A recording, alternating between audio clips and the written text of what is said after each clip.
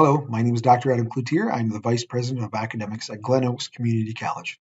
It's my honor to give a brief overview of our data discovery as being part of the Strengthening Michigan Workforce Pathways cohort.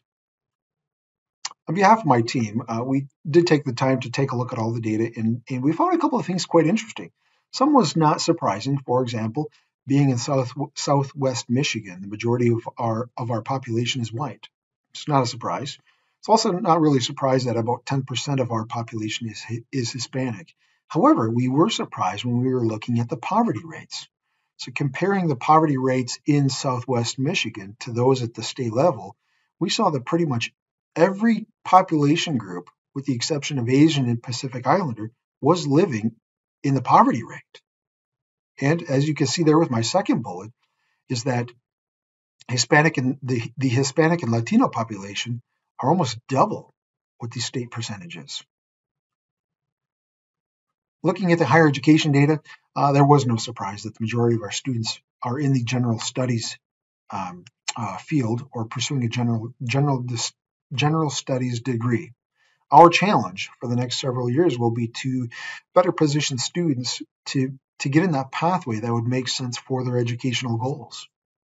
Obviously, nursing, business, health professions, those are easy pathways for students to get into, but a student who's on the general studies pathway that might be studying computer information systems, we need to really get them from the general studies pathway into another. More data on that in just a minute.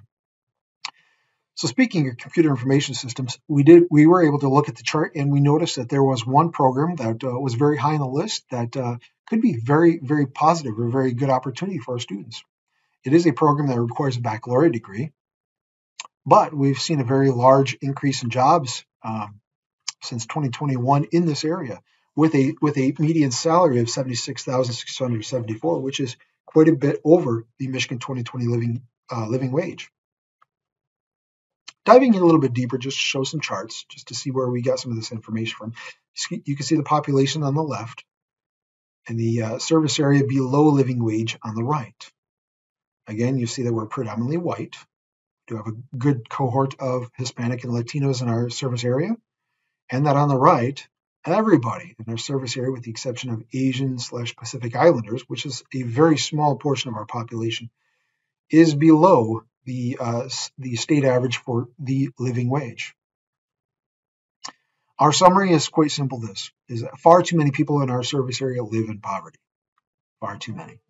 And therein lies the opportunity for us, and that is to be in the business that we're in. Education. We need to educate our community of what we can do to help them be successful and really explore an area that could bring them out of the poverty range.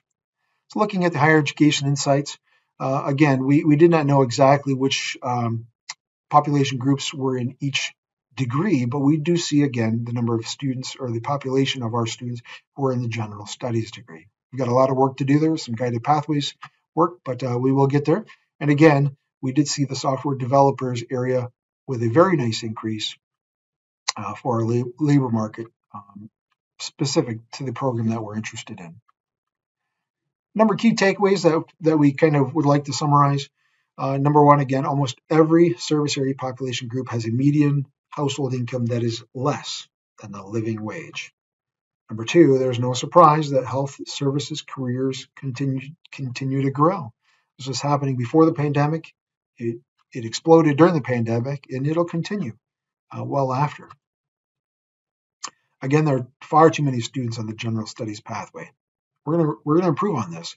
I know it'll take some time, but I'm very happy to say that it's already been started with computer information systems. A few years back, we developed an AA in computer sciences degree led by Kevin Connor, and we've already seen a number of students shift in the last few years from the general studies area into that pathway.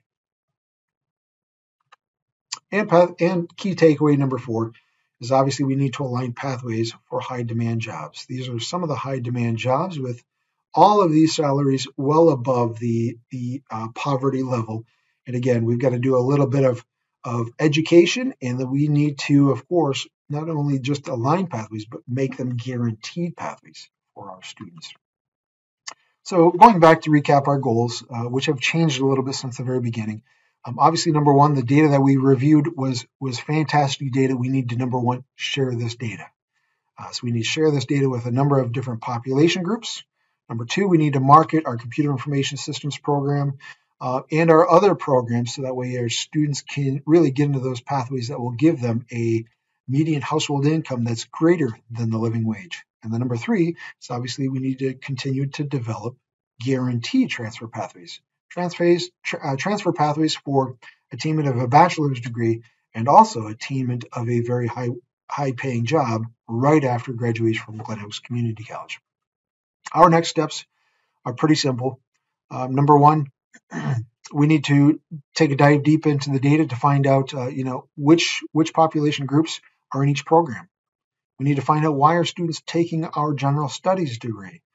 We need to better inform our community, and we need to partner more with those in our area that would help invest in their employees and in our community. And lastly, who needs to see this information? Pretty much everybody. Everybody needs to see this information. It's more so once you have the information, what are you going to do with it? But I think clearly we need to share this with our white and Hispanic / Latino families in the area. We need to share this with admissions, advising, and recruiters. We need to share this with our educational partners, our high school teachers, our guidance counselors, even our four-year transfer institutions. So that way we can better inform our students and our service industry of who we are, what we do, and how we can help them reach their goals. Thank you very much for taking the time to listen to me ramble, and thank you very much so for the MCCA for this opportunity to be in this cohort. Thank you so much.